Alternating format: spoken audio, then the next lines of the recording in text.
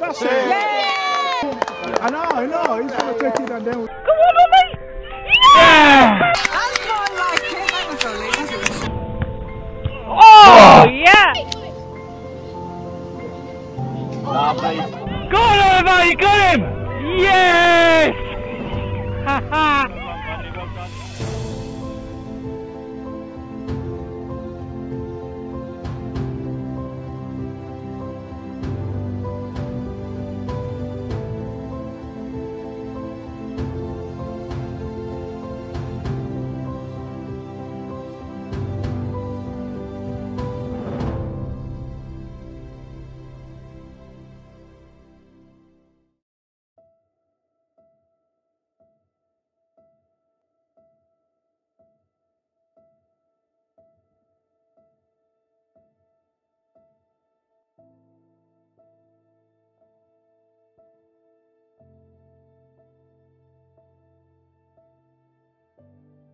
My name is Oliver Leach. I'm 20 years old and this is my story of overcoming brain cancer.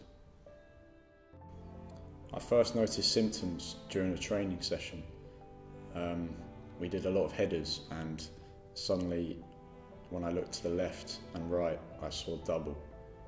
I remember telling my teammates about it and I sort of told them in a jokey way and they instantly said this isn't right.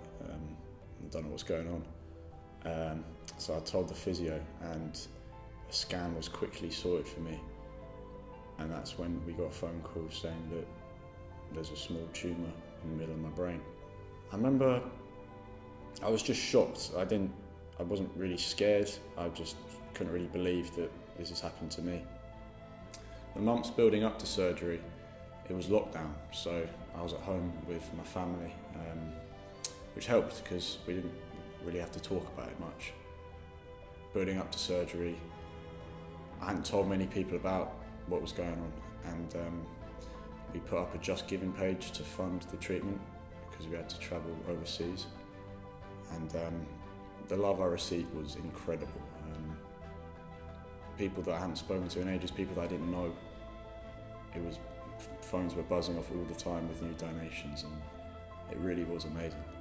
And it really lifted me and made me feel confident and happy that we were doing this and that we were doing the right thing.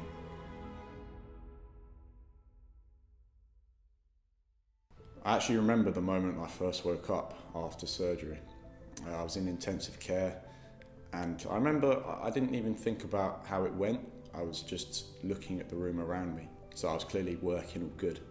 And then I remember being rolled back into the room with my mum and our close family friend Phyllis. And I just said hello and they knew instantly that I was okay. And the surgeon said that I should be able to play football again. Unfortunately, my vision hasn't improved much, so I don't think this is on the cards for me. I think I'm going to go to university and just move forward. It really has made me appreciate everything in my life so much more. Things that seem small, it's everything, you know. It sounds cliche, but it really is real, and I'm just very relieved and lucky. That's a wrap. Thank you, Ollie. Thank you very much. I appreciate it.